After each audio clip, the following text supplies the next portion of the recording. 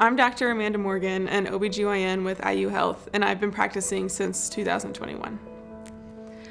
I became a physician to help people and also to become a lifelong learner and teacher.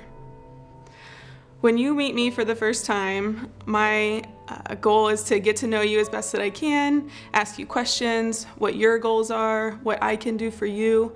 You'll be a part of a team, not just you and I, but as well as the rest of the office staff, the nurses, medical assistants, with our goal to provide the best care for you as possible.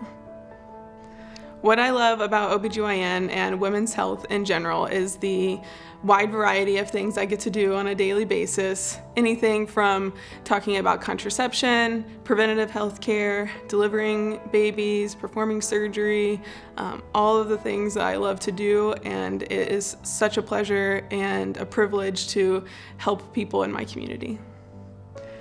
When I'm not seeing patients, I spend most of my time with my family. I have a husband and 3 kids. We spend most of our time exploring around the city, trying out new restaurants, going to parks.